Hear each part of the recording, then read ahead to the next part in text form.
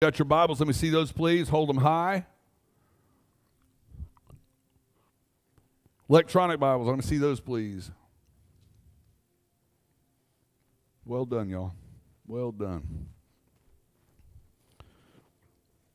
Tell you what, the next time you sing the song, "Look What the Lord Has Done," you're going to have a whole nother perspective. Learning to be fearless. Second attempt. Only people who know excuses understand what second attempt is. Other people look at that and go, "What in the world is he talking about?" Well, I wasn't able to do it last week. So I'm going to condense it a little bit for you just because I'm so grateful that we made time for those testimonies. That was phenomenal. How many of you were encouraged just by hearing the testimonies of what God did? That's amazing. You know, when times are good, we still need wisdom to not abuse God's goodness in our life. And I think a great illustration of that is the story of Joseph when he rose to prominence and power, second in all of the world.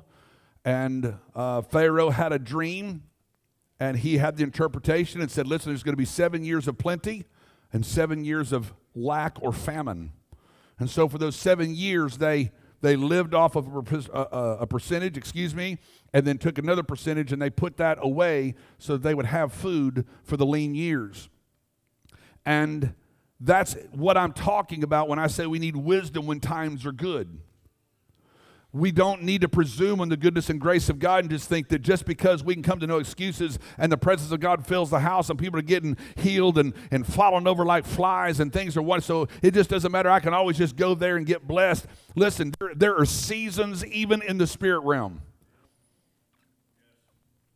So when you find seasons of refreshing, you need a drink for all your worth. You understand what I'm saying? You need to be a spiritual sponge and soak up everything that you can. Soak up encounters, experiences, the presence of God, the words of God, the presence of God, whatever it is that you find yourself in the midst of that flow, you need to receive everything that you can, because there's seasons where we have to walk. What does the Bible say? We walk by faith and not by, let me put it another way. We walk by faith and not by feeling.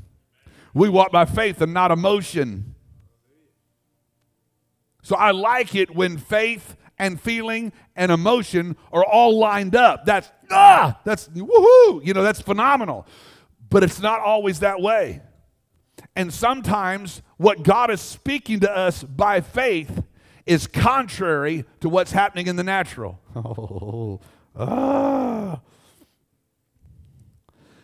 There was nothing in my life at the time that I received that prophetic word. The things you said you'd never do, that's what you're going to do. I was not sized up, lined up, prepared for, or anything becoming a pastor. Yet God spoke a word in a drought season in that sense that changed everything. Because of a word spoken here, it germinated, and watch, it changed my mind and it changed my emotions about the whole thing. Our problem is we want to think that God can or should or whatever, and then we got to feel the presence of God, right? So it's got to be emotional. So we got to have our head right and our emotions right before we'll let him in our spirit. But many times God has to bypass that, because if we're waiting on this to get in line, it never will. Y'all didn't hear any of that. You can't wait on the flesh to get in line with the Spirit. So God speaks directly to our spirit many times in a prophetic word, and that word germinates and then causes a realignment to come up through our emotions and our mind. Does that make any sense to anybody? So when things are good and provision is there, we need to be wise about it. One of the ways that we can be wise is in the midst of any situation. The Bible says we should give thanksgiving. We ought to thank him. The Bible says in Psalm 92 verse 1, it is a good thing to give thanks unto the Lord. We see elsewhere, bless the Lord, O my soul, and forget not all of his benefits. Why do we just take time this evening to deal with these testimonies? Because I do not want us to forget his benefits. I don't want us to forget that people have been healed physically and emotionally and spiritually and in every way. I want us to remember. How many's ever cooked a roast? Do you just slap the stuff in there and then when it's done, it's done? Or do you take that ladle and you're constantly bathing that roast? Huh? That's what we got to do with the anointing. We've got to constantly base our life in the anointing of God, the presence of God, the testimonies of God. It's important that we stay in that seasoning. And Thanksgiving is a wonderful way to make that happen. In James chapter 1, verse 17 says, every good gift and every perfect gift is from above and comes down from the Father of lights, with whom there is no variation or shadow of turning. And then we find in 1 Thessalonians 5:18, it says, in everything give thanks, for that this is the will of God in Christ Jesus concerning you.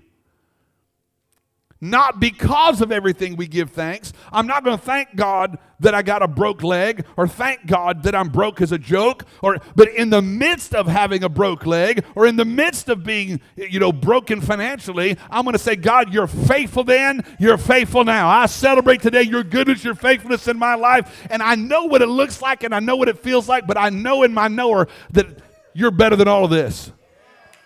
Does that make sense? And that sounds great. Until you wake up one morning and you don't feel like praying, and you don't feel like reading, and you don't feel like praising, and you don't feel like thanking. You don't feel like being around these weird people up with no excuses that you know is going to hug on you and kiss on you and slobber on you and all that. You don't want to be around all that. Why? Because I'm sulking right now. I'm really basting myself in all of the nonsense that's happening in my life so that I don't have room for God.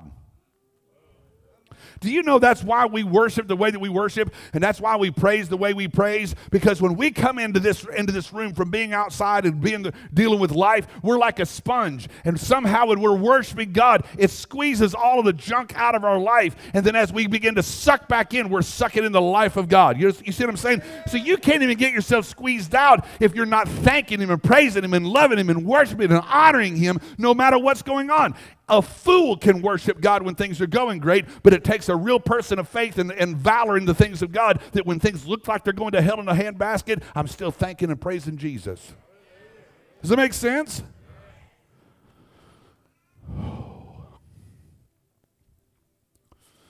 Have there been some things going right in your life? Then thank God for that. Have you recently experienced some successes? Give Him some thanks for that. Have things been going wrong in your life here lately? Thank God in the midst of it. God doesn't need our affirmation. That's not what the Thanksgiving's about. But thanks keeps our focus right. Listen, I remember as a kid, no matter what was given to me, I don't care if it was a dum-dum at the barber shop. I don't care if it was an ice cream cone at the corner store. I don't care if it was a toy. My parents, what do you say? Son, what do you say? I didn't feel thankful. It's a paper toy. I just do not have it. Come on. But I was taught, watch, to express thanks even when I didn't mean it. I'm going to try this side. Because the first way to mean it is to say it. See, we like to wait until we mean it before we say it. Sometimes I got to say it before I mean it. Y'all ain't hearing anything at all. So listen, I know He's faithful even when I feel like He's not. So when my emotions are saying, God's abandoned me, I ain't got enough money, we're not going to get by this month, things have gotten really rough, family's all messed up, jobs all messed up, cars all messed up, church all messed up, I just don't know about all this stuff. There still needs to be, I need to remember. See, I remember His faithfulness. He never, ever, ever forsook me. And since I have all of this history that He's never forsaken me, I can now have faith to believe He won't forsake me now no matter what it feels like. So I have to reach deep and say, Lord, I thank You. Not that I'm going through the mess, but that even in the midst of the mess, You're still King, You're still Lord, You're still faithful, You're still righteous, You're still holy. You still got my back, whether I feel like You do or not. So I thank You today that You're my God. Does that make sense to anybody? See, we like to wait until we just feel good before we start thanking God. No, you thank God when you don't feel good, and your emotions and everything else will line up with that.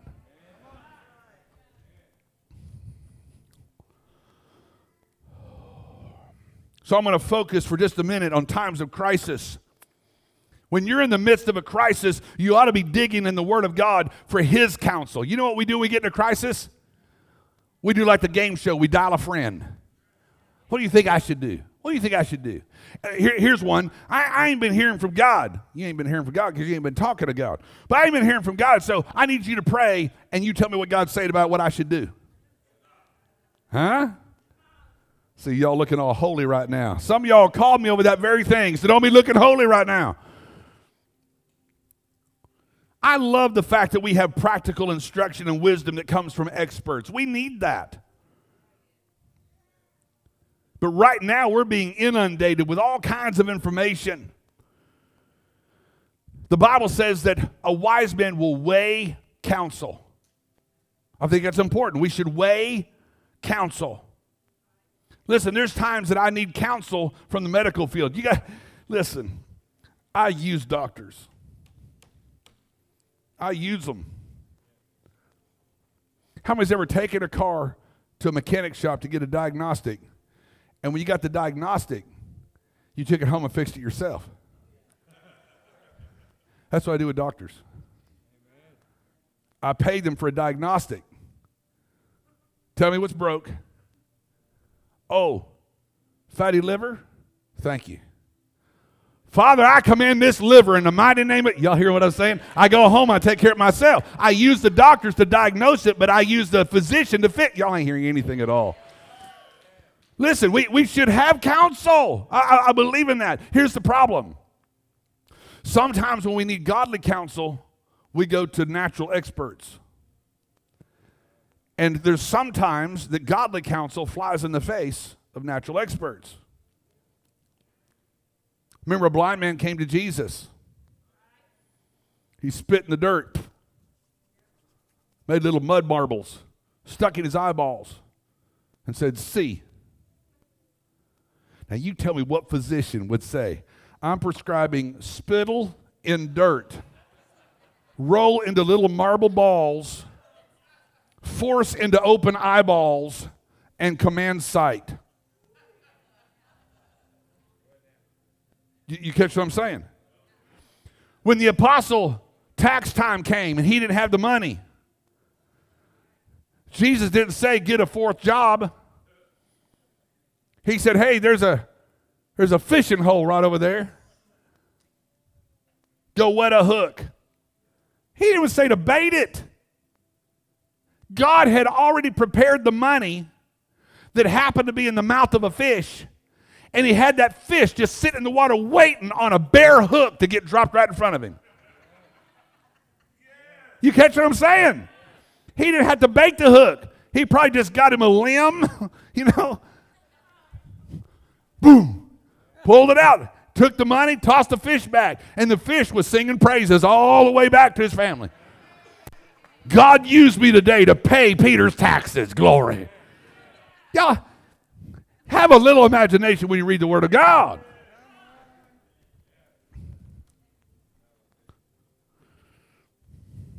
It really is important who you go to counsel. The Bible says in Proverbs 24, verse 6, "In the multitude of counselors, there's safety." But if you only go to people that know how you see things, and you know they're always going to agree with your viewpoint, then are you really going for counsel, or are you just trying to justify your position?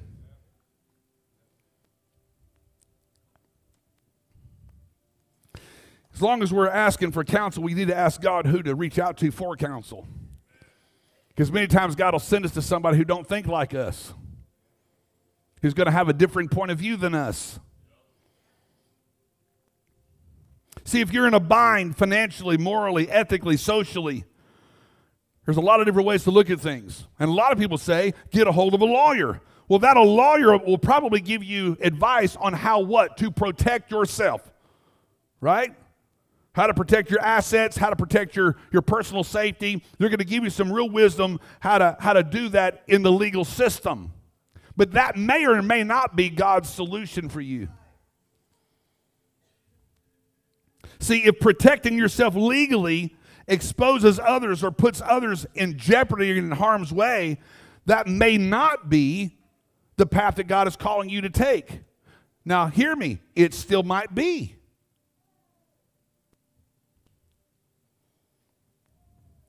The point I'm making is that if you go to counsel from those that are trained in the law,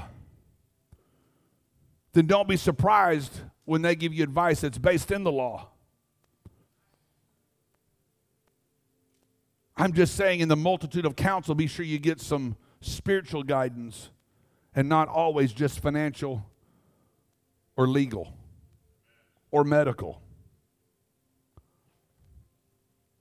You know, I also appreciate insight that comes from the prophetic.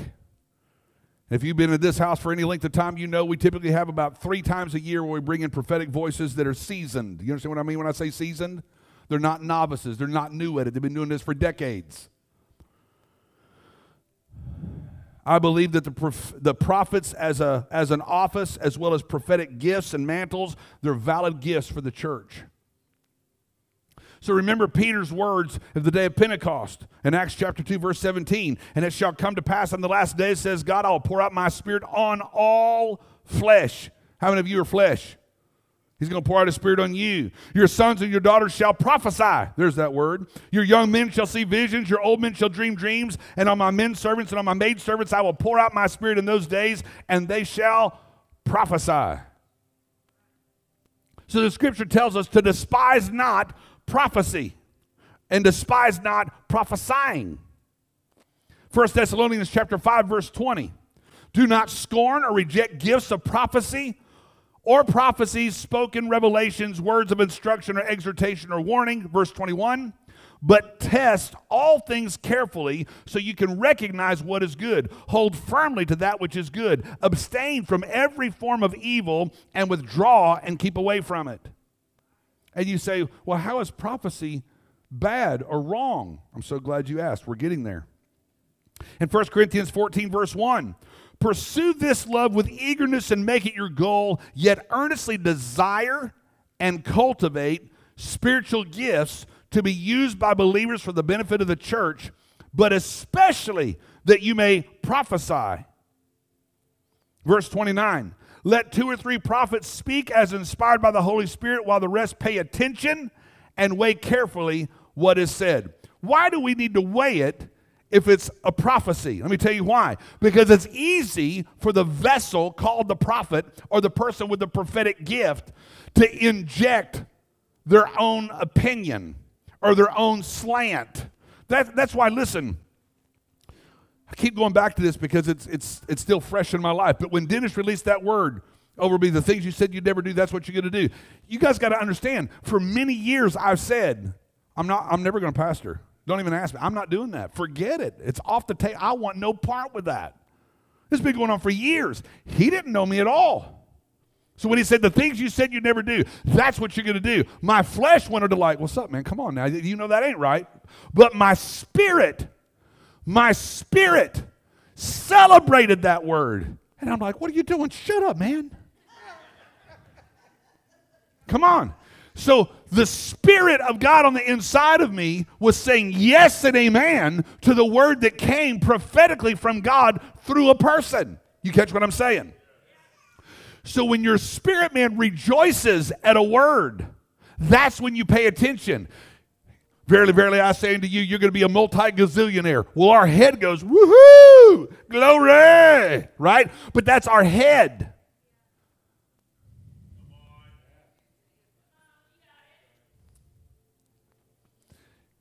If that word were accurate for your life, and I'm not saying it's not, I'm using it as an example, but if that word were accurate for your life, when you heard that word in your spirit would feel the weight of the responsibility.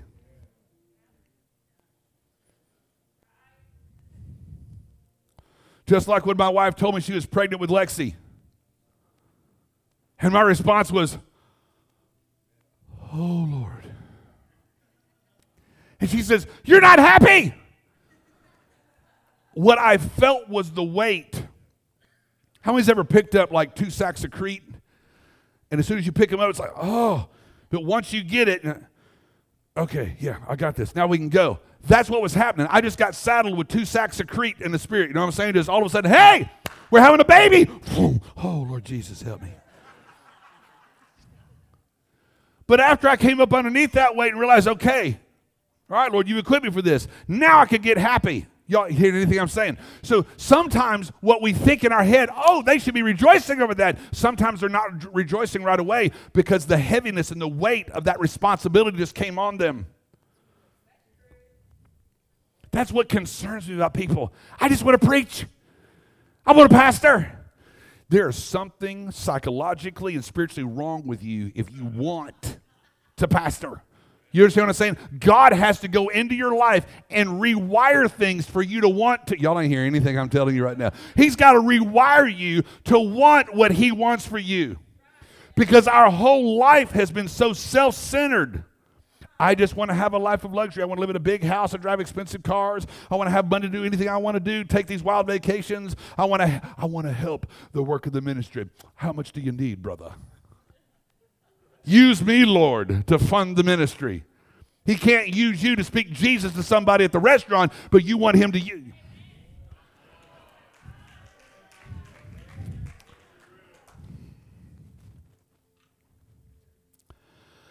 Things have to be weighed in the spirit realm. Not every word that sounds right is right, and not every word that sounds wrong is wrong. The Bible says that we have a more sure word of prophecy. That's the scripture, 2 Peter 1:19. You know, the Bible's been tested and proven over hundreds of years. I don't have time to prove its validity right now. I'm just saying I have seen it happen in my life so many times, and I recognize that the devil can't stand it when I read even the table of contents.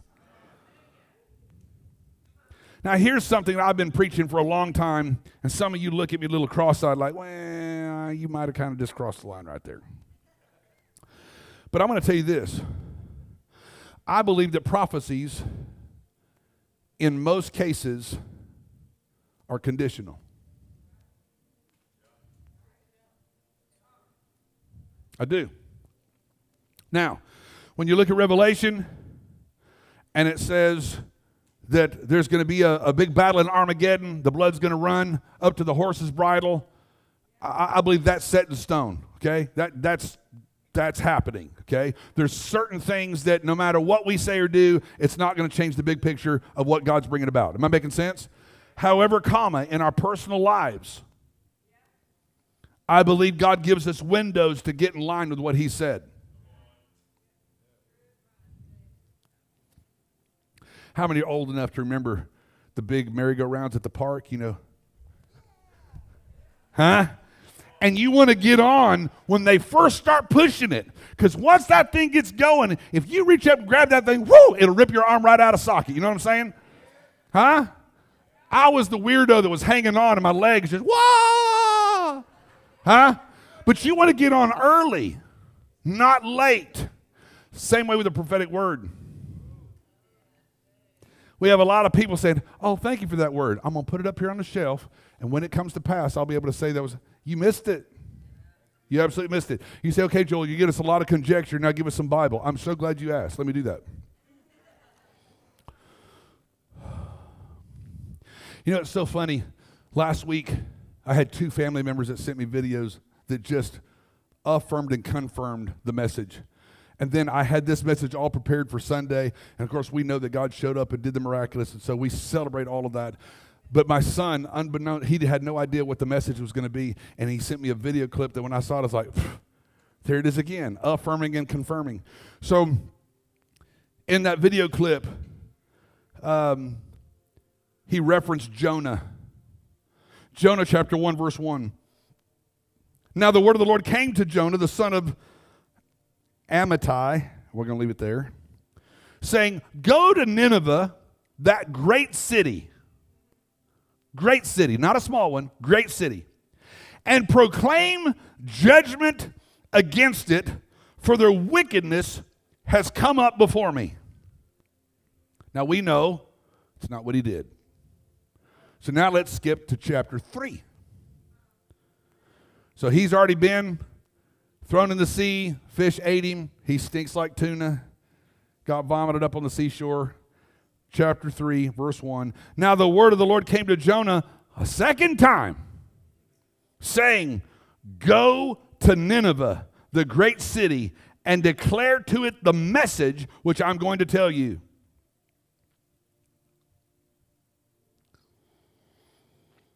So he goes down. He says, hey, Nineveh, God gonna kill you. God gonna wipe you out. Your sin has got so bad, the stench has reached heaven. You're done. Verse 5. The people of Nineveh believed and trusted in God. And they proclaimed a fast and put sackcloth on their heads, from the greatest even to the least of them. Verse 10.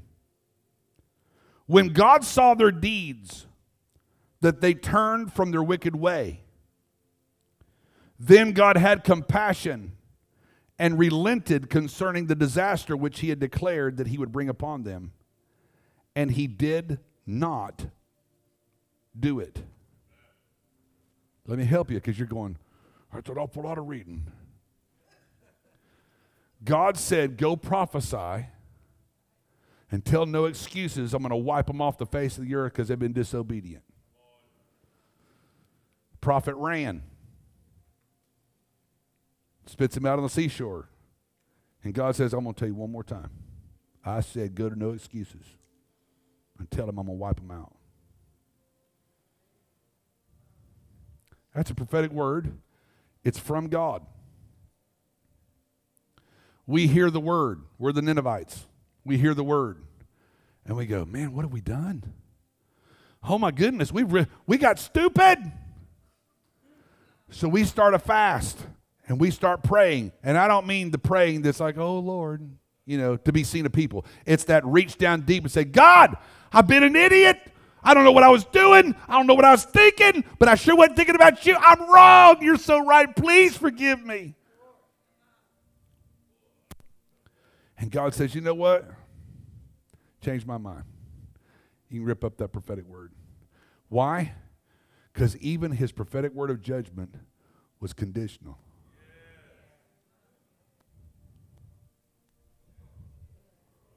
Oh, I ain't done. I ain't done. I ain't done.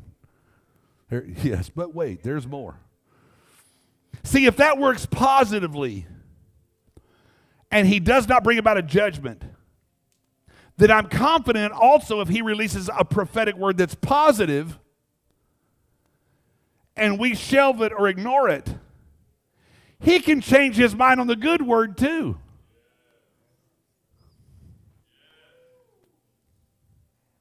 Well, I was prophesied over in 1973 that God was going to use me to preach. It doesn't matter that I'm 96, glory, and I never preached a message in my life. I don't know, man. Your window might have closed. That merry-go-round's spinning pretty good. See, isn't it amazing that we're so entitled that we'll take a word from God and we decide whether or not we want it?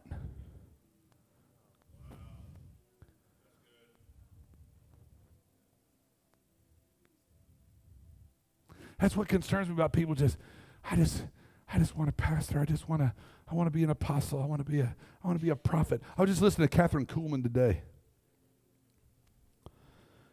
And she said, the cost of ministry is great because it costs everything.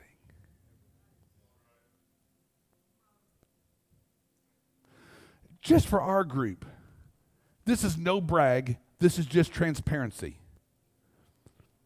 Do you know how many times I walk away from my own family because somebody needs deliverance, is in a jam, needs the word of God spoken to them, got suicidal, car broke down, needed a few bucks for something to eat? Y'all hear anything I'm saying? There's none of this. I'm not saying that at all. I'm saying, do you understand how many times I'm not hanging out with my son, I'm not hanging out with my daughter, I'm not on a date with my wife, and they look me up on 360 because we track each other, right? And they go, oh, he's up at the church again. Oh, he's up at the hospital. Oh, he's up at the... And they blow it off because God's graced them with the ability to really walk in forgiveness towards me because they understand that there's a cost. You don't hear anything I'm saying. There is a cost.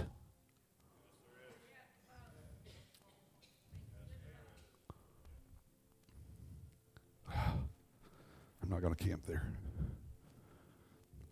Yes, I am. I don't go where I want to go because I don't want to lead you guys astray. I don't do everything that I want to do because I don't want to give you guys creative license to take what I've done to go above and beyond to do something really stupid. You catch what I'm saying? I got to watch what I say, where I go, who I hang with, what I post. What I say from the pulpit. What I do in the parking lot. Y'all ain't hearing anything yet. Everything that I do, I have to look at it from the standpoint of, God, I am representing who you are, and I don't want to false advertise that you're okay with X, Y, or Z.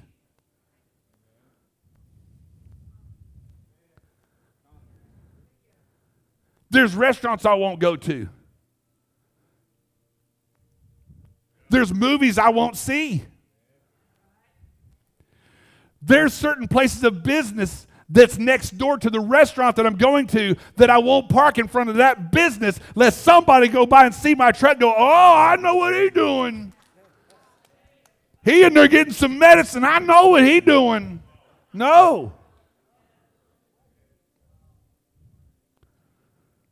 I take this so seriously that when years ago my mom was getting an alarm thing put on her car, and the alarm place was right next door to the liquor store. And there was no parking in front of the alarm place, so they parked in front, right one space in front of the liquor store. What I do, and I sent it to them. I know what y'all doing.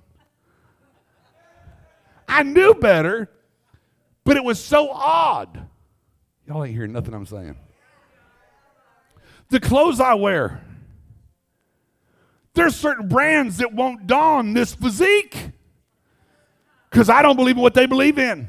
Y'all ain't, Y'all catch what I'm saying? So everything in my life is affected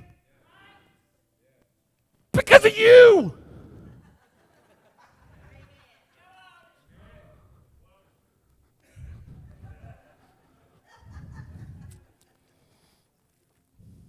Look at Jeremiah chapter 18. I always get a little bit different perspective tonight. How many of y'all just already knew it all? It's all right. I mean, I'm just checking. All right, you did so far, okay. We ain't done yet. Jeremiah 18, verse 1. The word of the Lord came to Jeremiah from the Lord. It says, arise and go down to the potter's house, and there I will make you hear my words. I will make you hear my words. That's kind of scary.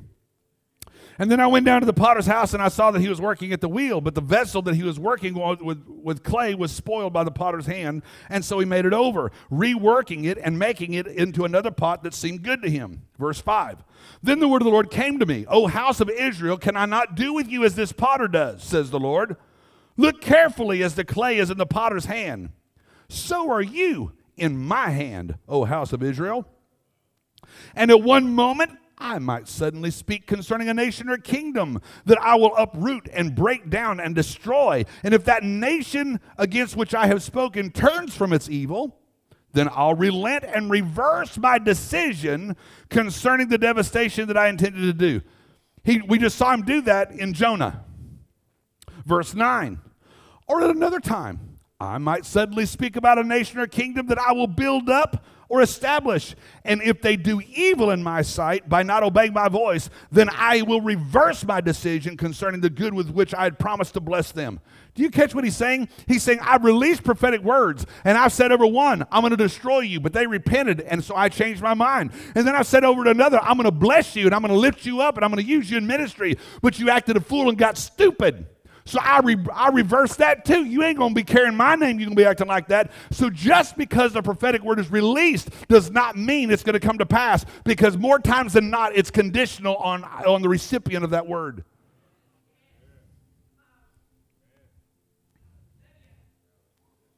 It's like you getting married. I promised to have a hold, blah, blah, blah, blah, blah, blah.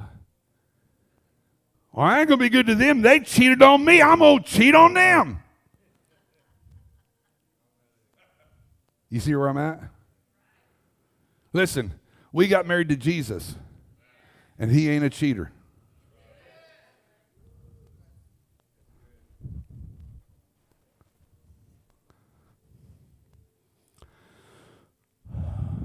Everybody in here has got a natural curiosity about the future. That's one reason why we love the prophetic so much. We want to hear what God has in store for us. But again, we got to stay in line with his will, plan, and purpose for our life. Deuteronomy 29:29, the secret thing belongs to the Lord our God, but the things which are revealed and disclosed belong to us and to our children forever, so that we may do all the words of the law. Those of you that have had your nose in the book or heard enough preaching over your life, you know how this world is going to end up. We know what it looks like in the end. We're given a framework for how things are going to begin to look and ultimately end up. But then we're also given instruction on how we're supposed to live, attitudes that we're supposed to cultivate in our hearts, behaviors that are right and not wrong, behaviors that are wrong we got to stay away from. In Psalm 46, verse 2, the psalmist makes a declaration. He says, therefore, we will not fear.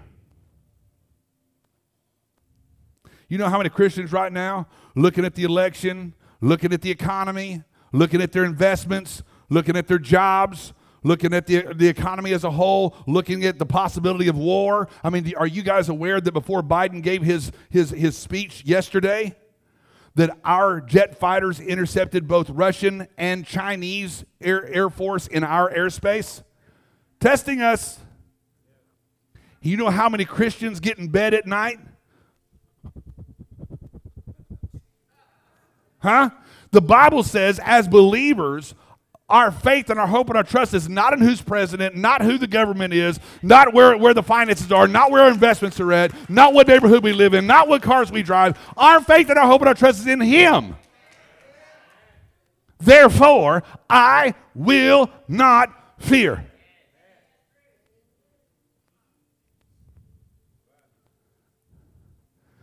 That's why the more they scream, the more I honor God. The more they say you can't go to church, the more I go to church. Y'all ain't hear nothing I'm saying. We never closed during COVID, and this next whatever they're bringing along, we ain't going to close for that either. Isn't it crazy? We're growing. We grew during COVID, and now we're in the middle of the summer slump where churches are just like, and we're growing in the midst of the summer slump.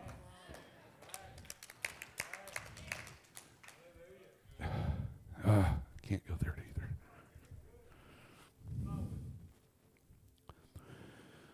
Why do we choose not to fear? Number one, in this house, we understand that 2 Timothy 1:7 tells us what fear is. Fear is a spirit. And I'm just not going to cohabitate and roommate with fear. Not going to do it, okay? Number two, fear torments the mind. In 1 John 4:18, it says, there is no fear in love. Dread does not exist. But perfect, complete, full-grown love drives out fear, because fear involves the expectation of divine punishment, so that the one who is afraid of God's judgment is not perfected in love, has not grown into a sufficient understanding of God's love. 1 John 4:18.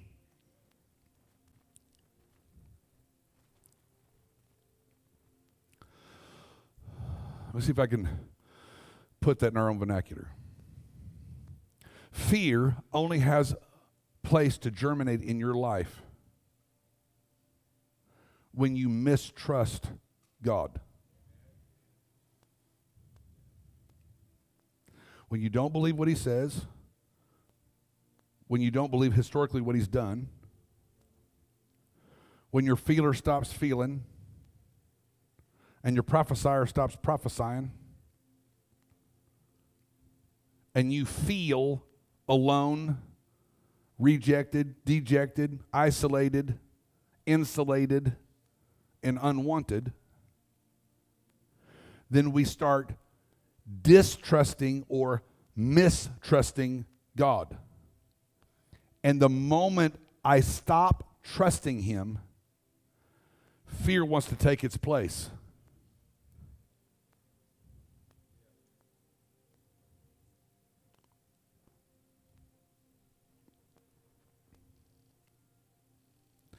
I don't believe that there's really any empty space in our lives. It's either occupied by God or by that thing that's not God.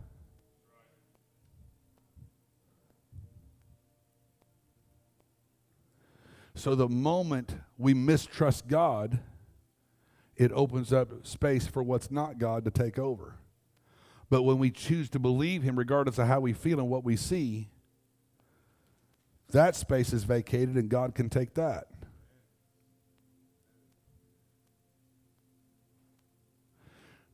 I guess what I'm saying is we're constantly real estate that's going between two owners.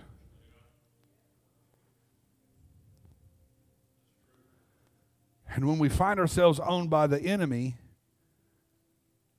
we're desolate, unfruitful, rocky.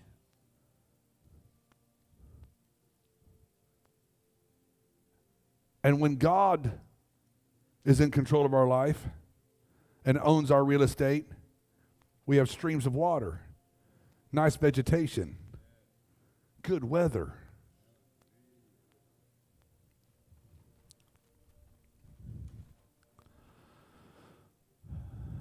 Problems come when you blame God for what the devil did and you give credit to the devil for what God did. That's why the pews in churches are not filled, because people have been giving credit to the wrong entity.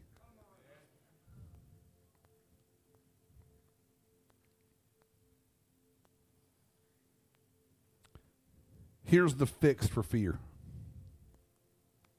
It's the fix. Only removal is effective. Only removal. And removal is only possible through trust.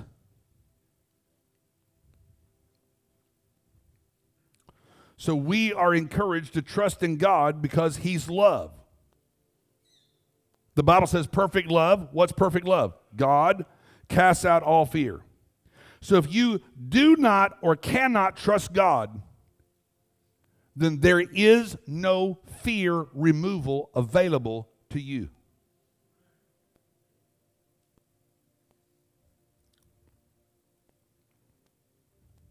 I was telling my son recently, I pointed at the building where I was diagnosed with appendicitis. And I was in a lot of pain. I mean, like double over pain. We knew the problem, but we were helpless to fix it. So I had to trust my dad's wisdom, who consequently trusted a doctor he had never met, who put us in touch with a surgeon we had never met, to put me artificially to sleep, to take a knife and open my body, pull out an organ, remove it, sew me up without infection in order to save my life. And we have more faith in people with a skill set because we pay them for their expertise than we do in the God that gave them the wisdom to have the expertise, who's willing to give us all that he is for all of us.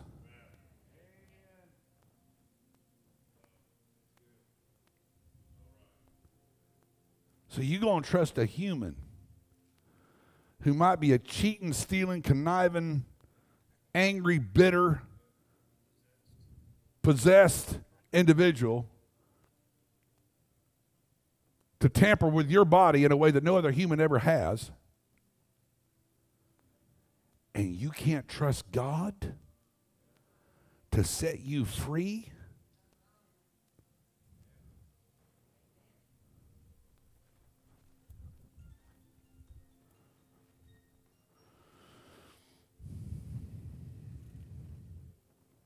People do stupid things when they're driven by fear. You ever see those video clips? Somebody standing around the corner, rah! Ah! They wind up hitting them with a frying pan or... The children of Israel did not go into the promised land when they should have because of fear. Peter denied the Lord because of fear. And as believers, we have a fight or flight mentality. That's why we have to learn, when you've done all that you know how to do to stand, stand. Don't lose any ground. Stand firm. Don't run. As soon as you run, you give up what you fought for. So as far as you get in God, this is as far as you go, and fear's coming at you, stand firm. Don't give any space.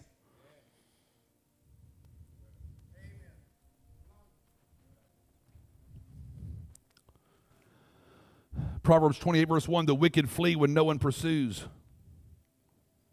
but the righteous is bold as a lion.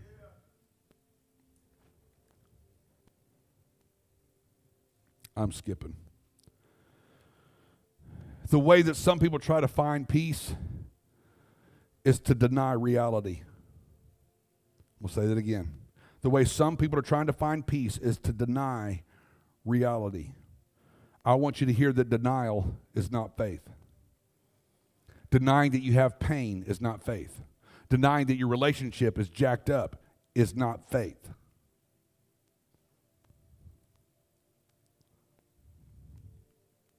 Faith is strong enough to handle facts. Listen, when Lazarus died, Jesus showed up and said, "Yep, Lazarus is dead." He didn't say, "Oh, he's sleeping. He's been taking a dirt nap for 4 days." Huh? He didn't say, "Oh, y'all made this up." He didn't deny the fact that Lazarus was dead. And stating that Lazarus was dead as a fact did not adversely impact his authority, his power, or his call. I need you to hear that just because you state a fact does not mean that faith takes a back seat to that. Just like I use doctors to find out what's broken so I can believe God for the fix, it's the same thing. It's the same thing. You hear so-and-so passed away, or you got a migraine. How you feeling? And you don't want to say, "Well, I believe I've got a migraine," because you're afraid that you're giving the devil access. Listen, the devil's already messing with you, or you would be having a migraine. So all you did was expose it. You know what happens when predators mess with children? They say, "Don't you say nothing. If you say anything, I'm going to hurt your mom and daddy." Huh? Why? They want to keep them silent because they know if they get exposed, they in trouble. What do you think the devil's trying to do? Don't you tell them you got a migraine. You're going to look so weak in the spirit, they're going to make fun of you at that church. Huh? Oh, some of y'all just ding, ding, starting to get it now. When you state the fact, remember, faith is over facts. Faith does not bow its knee to facts. 5,000 people out there, they're hungry. There ain't no restaurant or drive-thru you can go to. Jesus says, "Feed them." They find a young boy with 5 loaves and 2 fish. They come to Jesus and said, "This is all we got." He said, "Okay, that'll do." Huh? So the Lord gave thanks. Well, we've been talking about this evening. He gave thanks, broke it, go feed them. Broke it again, go feed them. Broke it, go feed them. Broke it, go feed them again. Broke it, go feed them. Broke it. You catch what I'm saying? 5 loaves, 2 fish, fed 5,000. That's just the men. Add women and children. You catch what I'm saying? The fact is there was no food. But faith said no problem. The fact is you may have a migraine. Faith says no problem. The fact is you might have a bad diagnosis. Faith says no problem.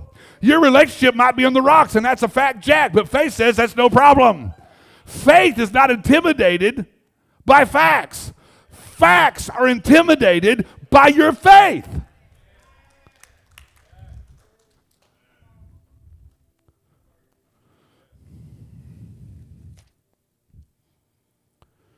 The Bible says that the bad things happen to good people and bad people. It rains on the righteous and the unrighteous alike, the Bible says. So it happens in both of our lives. The Bible says in Proverbs 13:15, the way of the transgressors is hard. Romans 8:22 says, we know that all creation groans and labors with birth pangs together until now. And then in verse 23, not only that, but we also, who had the first fruits of the Spirit, even we ourselves groan. See, the godly and the ungodly are all groaning.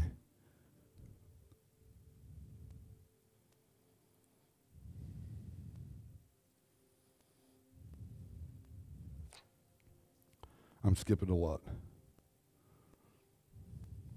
Psalm 46 verse 1 also says, God is our strength. I want you to hear this statement. If you're taking notes, write this down. You don't have to be strong to be safe. You do not have to be strong to be safe. But you do need to be covered. You do not have to be strong to be safe. But you do need to be covered. The Bible says the name of the Lord is a strong tower. The righteous run into it and are safe.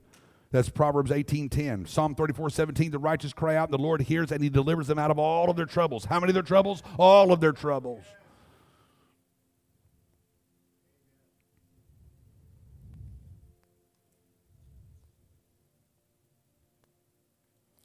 Last point, and then I want to pray for you. In Isaiah chapter 9, verse 8, it says, the Lord sent a word against Jacob, and it has fallen on Israel. All the people will know, Ephraim and the inhabitant of Samaria, who say in pride and arrogance of heart. I'm going to pause there for just a second. I want you to hear this. There's a number of people, even in this house, some that I'm dealing with presently, that are prideful and arrogant in their heart. And I want you to understand, until you willingly lay that down, you are not a candidate for the blessing of God. Because for God to bless you in a prideful and arrogant condition is to applaud you and to sort of, boy, that word just left me. To applaud you, to bless you, to encourage you for doing wrong. If I tell my kids, stay out of the cookie jar, and I come back in there and they're in the cookie jar, I'm not going to say, oh, eat them all. I'm going to beat them and say, I told you to stay out of my cookies. Huh? You hear what I'm saying?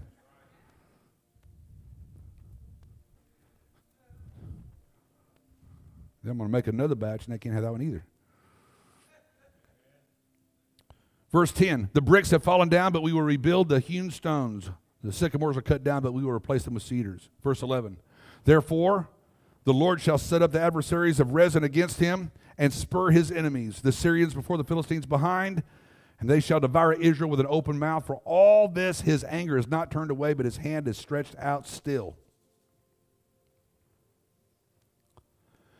See, in the judgment of God that he was having them fall before the Syrians and the Philistines, it was to humble them so they would say yes to God.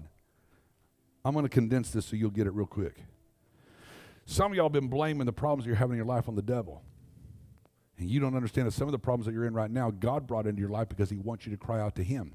But you're so busy thinking that you got it all together and there ain't nothing you can't handle. So you're trying to fix it yourself. So God sends some more problems into your life in order to try to cripple you, to make you cry out to God and say, Lord, help me. He said, thank you. I've been asking for this for a long. That's what I've been trying to get you to do the whole time.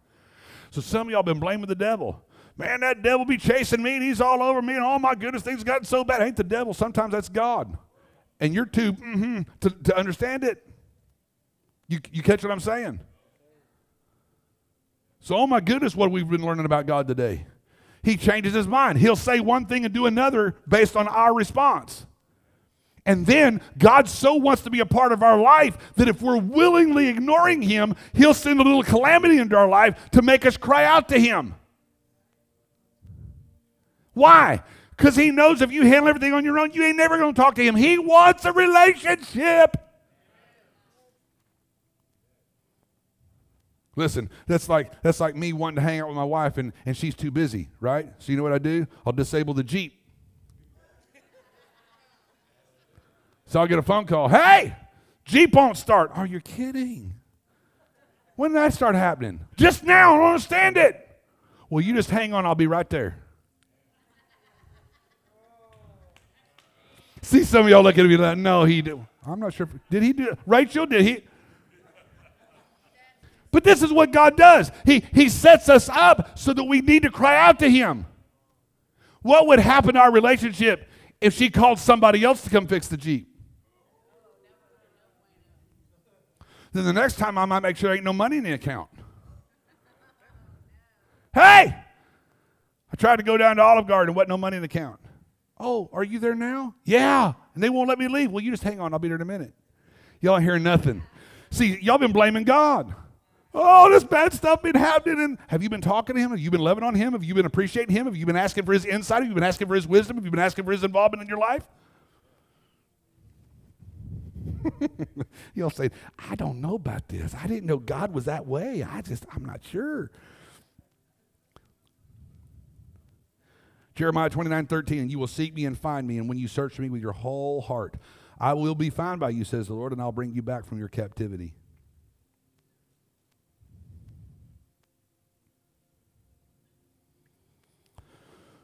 I feel like I just need to prove this point. Isaiah 9, verse 13, for the people do not turn to him who strikes them, nor do they seek the Lord of hosts. Do you hear that? The people do not turn to him who strikes them. Who's the him that strikes them? God. They're not turning to God when he's bringing calamity into their life. Deuteronomy 32, verse 39. Now see that I, even I am he, and there is no God beside me. I kill and I make alive. I wound and I heal. Nor is there anyone who can deliver from my hand.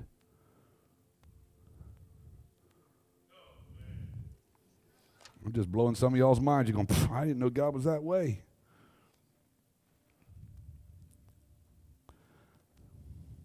Psalm 46:10, and I'm done. Be still and know that I'm God. Be still and know that I'm God. Confidence in God is our foundation to weather any storm. Psalm 46:10. So I'm going to tell you, there's a difference between not living in fear and pretending to not live in fear. And there needs to be a goodbye before there can be a hello. You're going to have to say goodbye to fear before there's hello to faith.